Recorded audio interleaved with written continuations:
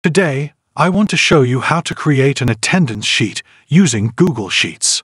First, all of you need to open Google Sheets using your credentials. Now, here you can see that this is an attendance sheet. In this sheet, we can observe that the first column is for students' names, where all the students' names are listed.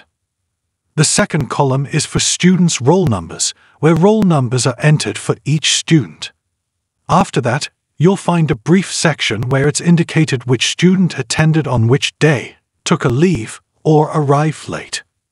All this information is recorded in the respective columns. The red column here represents Sundays. Then, you can see the attendance records.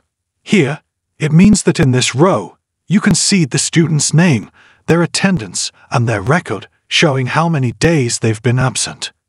This calculation is done for each row, for each student.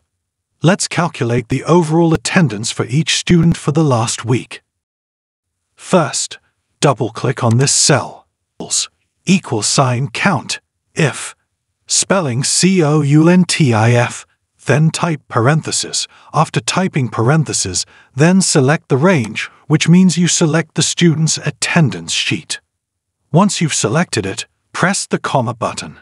Then, for presence, write P in capital letters after writing P followed by parentheses dot and then press Enter. Now, it clearly shows the attendance for this student.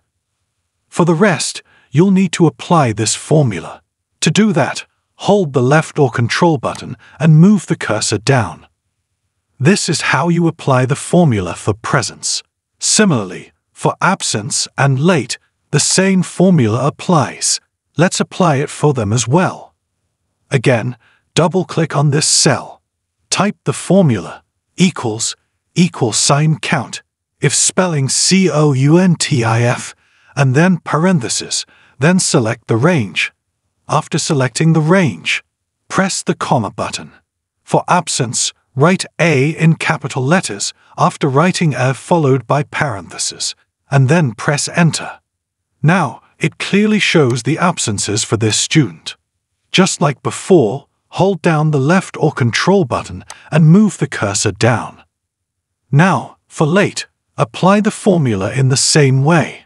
Once more, double-click on this cell. Type the formula, equal sign count, if spelling COUNTIF and then parentheses, then select the range. After selecting the range, press the comma button.